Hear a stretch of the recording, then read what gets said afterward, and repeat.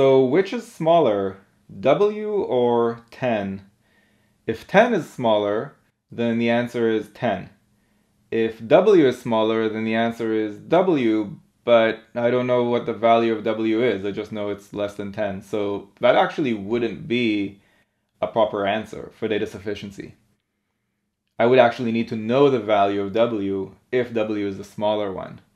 But if I knew that W is at least as big as 10, then I wouldn't need to know the value of W because I would just say the smaller of the two is 10, and 10 is a number that we know. So if we can show that 10 is the smaller of the two numbers, we're done. If we find out that W is the smaller of the two numbers, then we can't answer the question unless we know the exact value of W. Now I like statement 1 because it's telling us that W is the bigger of the two numbers 20 and Z.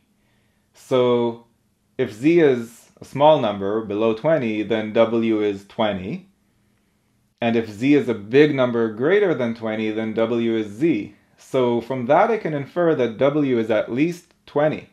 And if W is at least 20, then who's smaller, 10 or W? 10. So statement 1 is sufficient on its own because it allows us to infer that the value of the minimum between 10 and W is 10. Statement 2 says that of 10 and W, the maximum, the bigger number between 10 and W is W. So then we know that the smaller number between 10 and W is 10, and that's the answer to the question. So since each statement is sufficient on its own here, the correct answer is D. If you found this video useful, go to quantreasoning.com for a lot more where that came from. You should also click that like button and let me know in the comments below what you'd like me to make future videos about. And of course, if you haven't yet subscribed, go ahead and do that and click that bell below so you get notified about future videos.